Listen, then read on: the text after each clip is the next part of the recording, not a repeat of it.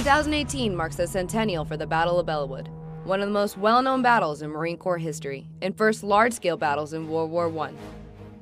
The battle started on June 6, but on June 1st, it began when German forces made their way into the French lines, next to the Marines' position. Then on June 2nd, 51st Company, 2nd Battalion, 5th Marines, under the command of Captain Lloyd Williams, was sent to support the French army. As the Marines arrived, they found French troops retreating.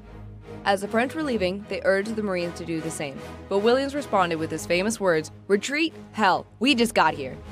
Then at 3:45 a.m. on June 6, the Allies launched an attack on the German forces who were preparing their own strike. As the French attacked to the left, the Marines attacked Hill 142 to prevent flanking fire against the French. But hidden in the woods were German infantry with machine gun nests and artillery ready to fire. 1st Battalion, 5th Marines, commanded by Major Julius Terrell, were outgunned and undermanned, but they didn't hesitate as they ran through an open wheat field in waves with bayonets fixed, as the Germans fired their machine guns and artillery. Many Marines were killed and injured during the attack.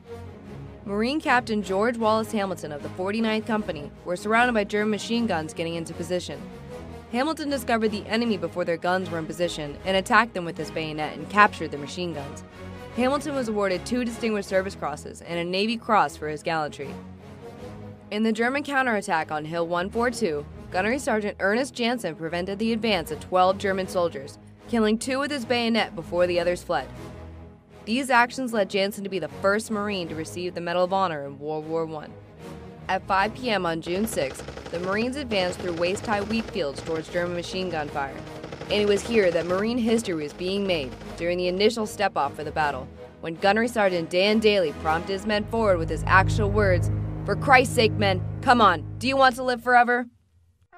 June 6, 1918, 100 years ago, was a date that is seared into the collective memory of the United States Marine Corps. The Marines fought the Germans so viciously, legend has it that the Germans called them Teufelhunden, or devil dogs. And now, America's veterans who made the supreme sacrifice for the cause of freedom, rest in peace as freedom lives on. Semper Fidelis.